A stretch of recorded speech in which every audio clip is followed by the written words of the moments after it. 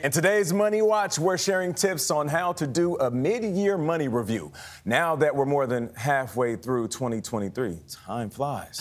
But that means now is the time to take a close look at your expenses and subscriptions so you can save money for the rest of the year. CBS News business analyst Gayle Schlesinger is here to join us. So before we get to the mid-year review, the Federal Reserve just raised interest rates again. So what does that mean for people who are trying to save money right now? Well, it's great news because now you're going to continue to earn more interest on your savings, your checking accounts, your short-term CDs, some of your money market accounts. The key is it's going to take a little bit of work because sometimes if you're at one of these big, huge banks, you're not getting paid that much interest. All you need to do is go online. There's lots of aggregation sites you can check out. Say, best high-yield savings, best CDs. Just make sure you've got FDIC insurance. Remember, we learned that lesson in the spring. Keep the accounts under $250,000, not hard for most people, and you will be getting 4 or 5% on your safe money. Man, that's amazing. Yeah, that's like going in a time machine. I told you I waste money. I know I am, especially subscriptions.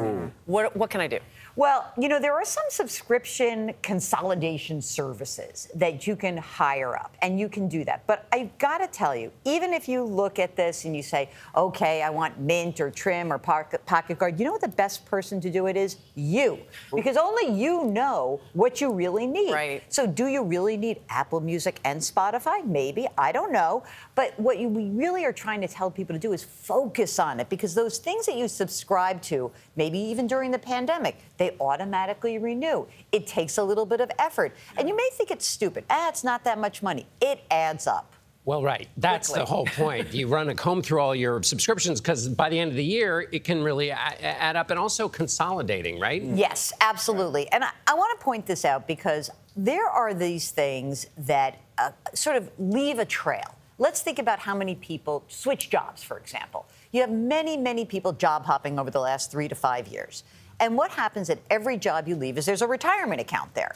And we leave those poor orphaned retirement accounts, and there they are being neglected. So what these are all my things right now. So the reason why talking to your soul. Right. Yes, exactly. A glass of water for Dana. Exactly. So we want you to consolidate them. So if you consolidate it, it's easier to manage. Sometimes you pay lower fees, and it's just easier to manage when you do that. So if you've got a 401k at work, get those old 401ks in there. If it's a Roth 401k, get the Roths in there. One place. All right, the Biden administration, they're working on limiting these junk fees.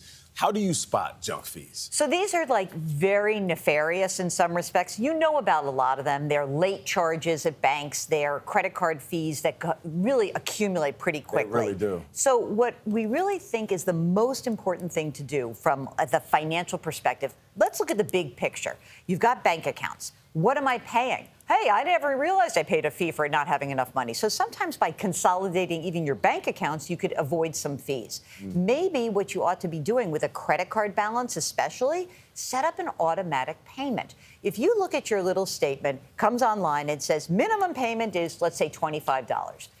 $25 every month automatically from your bank account will absolutely save you from those late fees. Category by category, you got to go through it. All right, Gayle Schlesinger, thank you. You've saved us, and you've helped Dana.